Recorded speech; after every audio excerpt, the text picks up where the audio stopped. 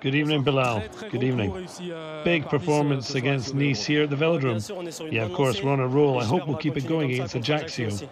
You're saying you're on a roll after Lille, Lens, and tonight against Marseille. Clearly, a new dynamic for Nice? We worked hard during training, and we give our all every game. It's really a team win. You came on and scored, LABORDE in a new role, Moffi's arrival, a strong defence, and the subs. Yeah, it's a real team effort from the starting 11 to the subs. Do you have new ambitions after those wins? Of course. I said we're on a roll. I hope we keep it going. Thank you.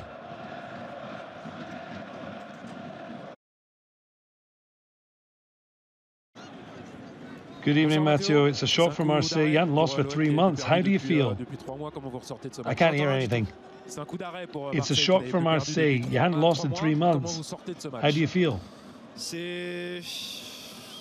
Well, it's a shame because we had chances to equalize at least, or even lead. Unfortunately, we weren't clinical enough.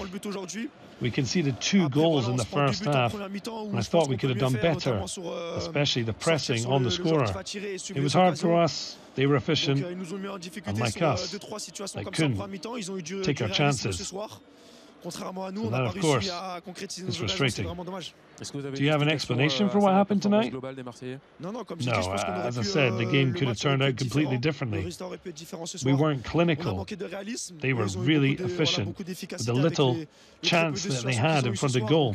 So it's a shame, but we'll bounce back with a really important game on Wednesday waiting for us. Thank you, Matteo.